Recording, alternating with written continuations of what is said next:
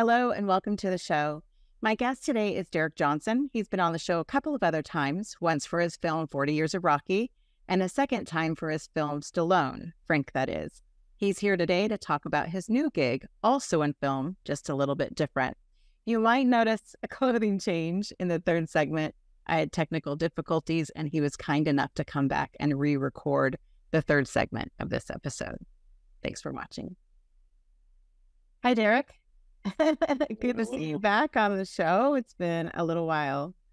You and I stay in touch outside of the show, but it's good to have you back here. It's good to be back. And we actually got to meet in person since the first two times you were on my show. When I was in Texas a couple of times ago, we drove halfway and met for dinner.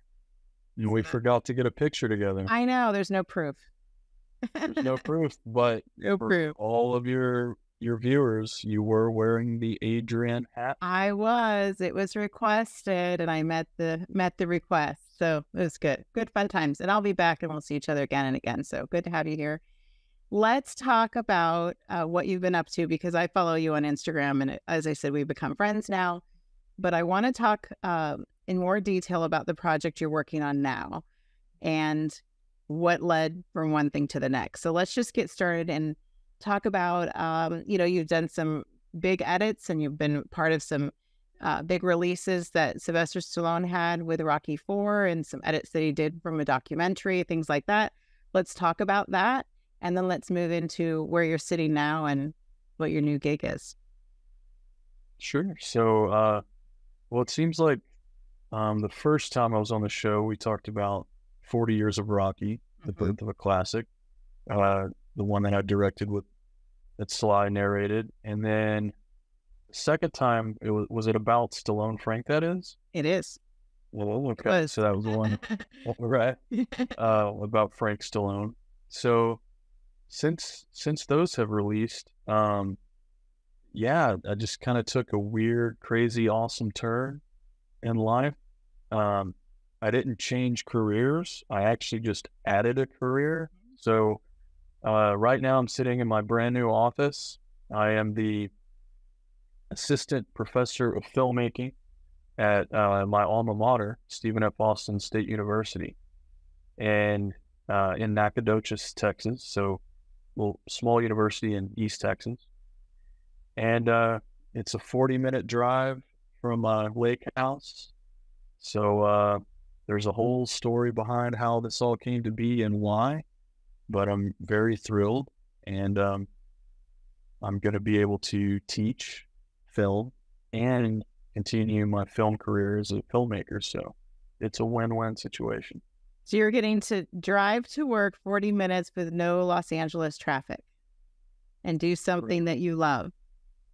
I can actually go 40 miles in 40 minutes instead of 4 miles in 40 minutes. Exactly. Yes. Good for you. And, so when you retreated and you bought the lake house about the time of COVID and you did some finished work there, you thought it was a little bit more done than it was. So you had to finish the house. You have a tidy house there. You're on a lake. You're near where you grew up. So sometimes you get to see some old friends and be near family. And did you expect that you would stay? Or were you just waiting to get back to LA and get back to work too? I know there's been kind of an evolution in your life it makes complete sense that you have landed where you've landed. But did you think, oh, I got to get back to LA? Or were you really thinking, this feels better. Maybe I got to figure out a way to stay here? Well, before I answer that, I couldn't quite understand because I have these stupid AirPods in. Did you say tiny or tidy house? Well, you have the tiny house attached to the lake house, right?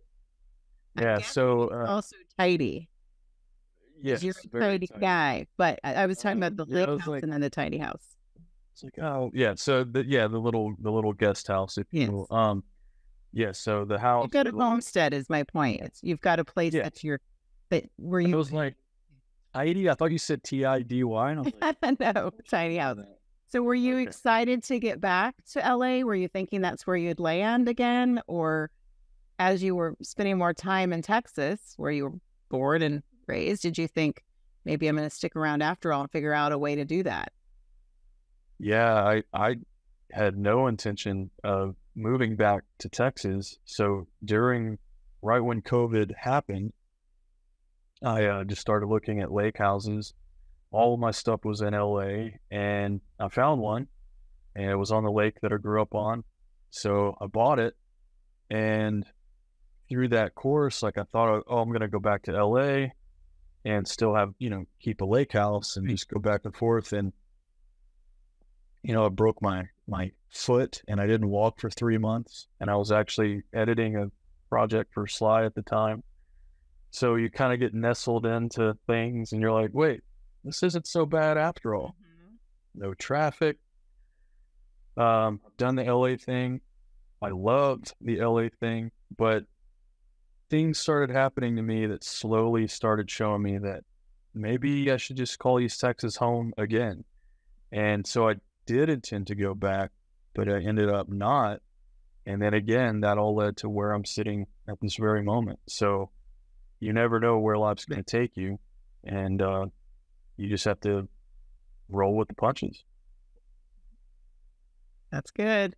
So one of the things that I want to ask about that, because there are a lot of people who are in your position and they resist it. So did you have some resistance toward staying in Texas? Did you have, I know that a lot of your work happens in LA, but I think a lot of your person, who you've become and who you liked as yourself was an LA guy making movies in LA, and you had some thoughts about that. So were you resisting this transition and where you were ending up, or were you really open to all of the possibilities? Because a lot of people resist it. They think, no, this is the plan I've had for myself, and they don't want to detour from that. A little bit of both. I remember there was a moment I was clearing my shoreline there on the lake, and it was just so serene. And I remember I had a moment, and I literally go, I'm home. Like I said it out loud. I was like, yeah, I smelled the lake. I felt the breeze, like I touched the water, like it was home, because I grew up on that lake, and it really it's like, okay, this is, at least right now in my life, this is where I need to be. So moments like that helped me to not fight it so much. But it's a bit of both, because when I was there, I would long to come home and just needed to recharge. Now that I'm here, I long for the city, get that, scratch that itch, if you will. But it was a bit of both. Yeah, for sure. I think that's pretty rewarding experience, because a lot of people don't get that clarity. And then to have a moment, a light bulb moment like that brings it all clear for you is I think it's a blessing for sure. Okay, let's take a break. When we come back, I want to talk about what you're doing now and what led to your position now at the university, which is now part of University of Texas as of just a few days ago, right? So that's right. You're part of the big UT system. I'm an Aggie, but congratulations. I'll be back. We'll be back in just a moment.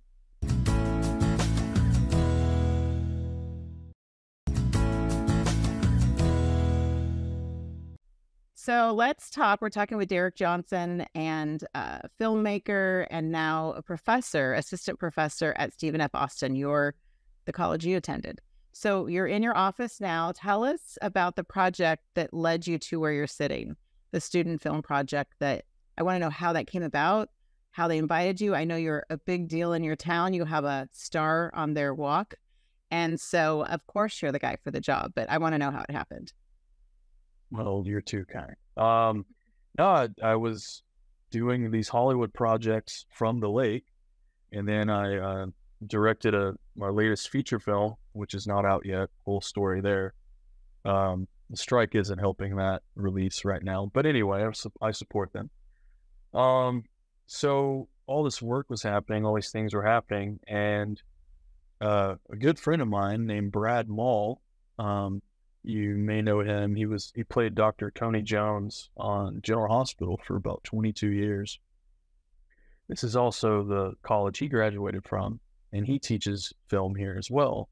And we all, this film department, by the way, was started by William Arscott, who is 88 years old.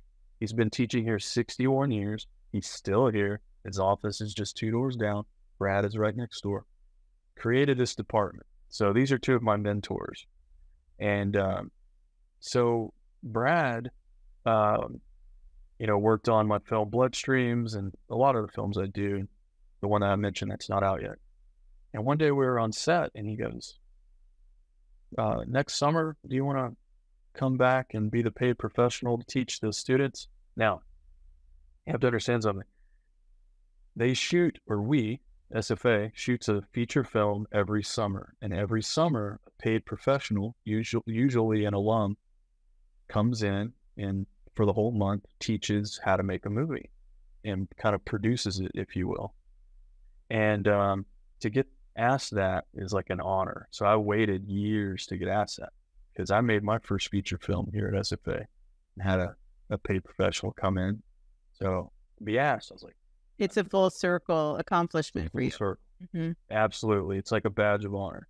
Right. So I went in the summer of 2022, and it just felt so right. It was an amazing experience. And you could just kind of tell, like, okay, I might be 40 minutes away and not 10, but this feels right. They felt right. And it just started snowballing from there. Then they offered me to teach a class as adjunct last spring of 23. I said, absolutely. So I taught one class a couple days a week, and that went well. And it just started getting to a point where there was an opening. Well, hold on. Before I get to the opening, I want to talk about that summer filming with the students. So you show up for this high honor and you're all set for it. You certainly have the experience or you wouldn't be offered the position. What was it like the first time you stepped onto a set in that way, remembering back to when you were a student making your first feature film? How much experience, how much emotion, how much effort, how much of your dedication did you bring back with you? And how was it received? What was it like to work with students who were eager to learn from you now? Well, it was great. I mean, to the point where they loved to tease me and they made memes of me every single day. And so I really, that was funny and fun. I was the old guy, said that in. And I think it was just a warm feeling because I was one of them and years prior, and now I'm like the old guy. How many years prior since you keep calling yourself the old guy? Well, to them, I'm definitely the old guy. I graduated from SFA in 2006. Okay. And I was working with them in 22, so 16 years gap. Should have graduated in 05. But that's a different different story. And it was just a warm feeling. They were very, they were welcoming. How much has it changed though when you stepped on the set as a teacher, as the person who's in charge of this whole program for the summer? Had it changed much from when you were a student? I know the feeling changed, but filmmaking in general and with the advances in technology and the different things that we can do, how much of what you had to teach changed from what you were taught years ago, 16 years before?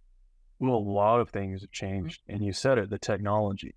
These students are far more advanced because they have the technology and because it's cheaper to acquire now. They also have YouTube University and Dr. Google on their side. He had DVD commentaries at best, right? Which I still listen to because they're great.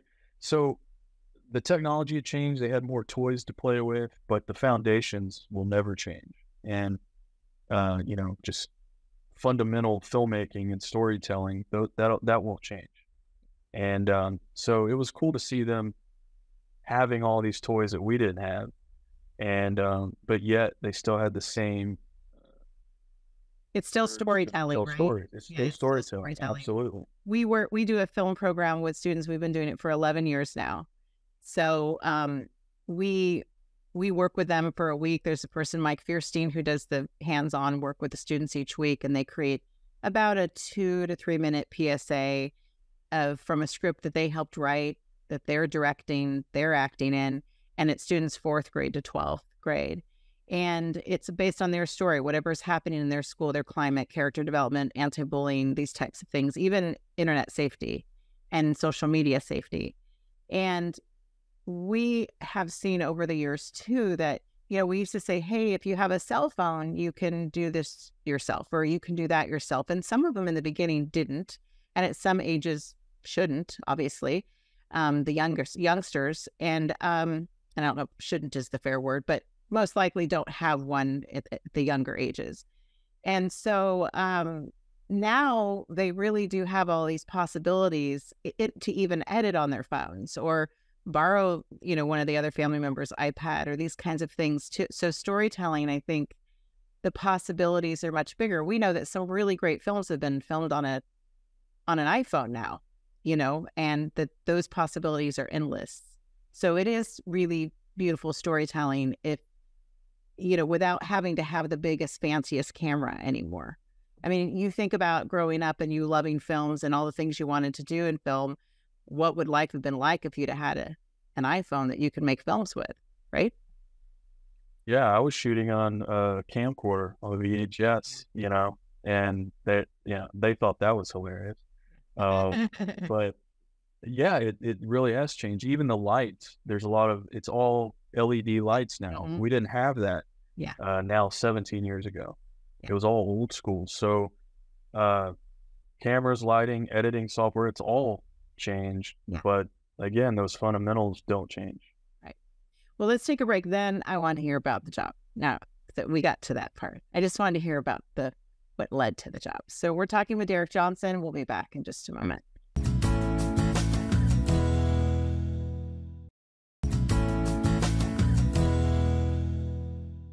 We are back with Derek Johnson. You might notice a change of clothes. That's my fault. I had a technical difficulty for the third segment, and Derek was nice enough to come back on a separate day to record it. So thank you for giving me a little extra time in your busy schedule. You are talking to us from your office at Stephen F. Austin University, State University, which is now part of the UT system, as you shared with us. And we talked about your film program that you got to work with the students, and you were selected to do that as a residency.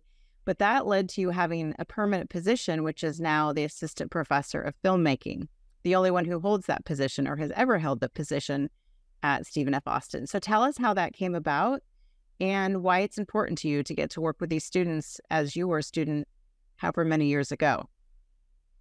Well, yeah, I mean, the film department was Professor William Arscott created it years ago, and he is the only professor. And then Brad Mall is a lecturer here.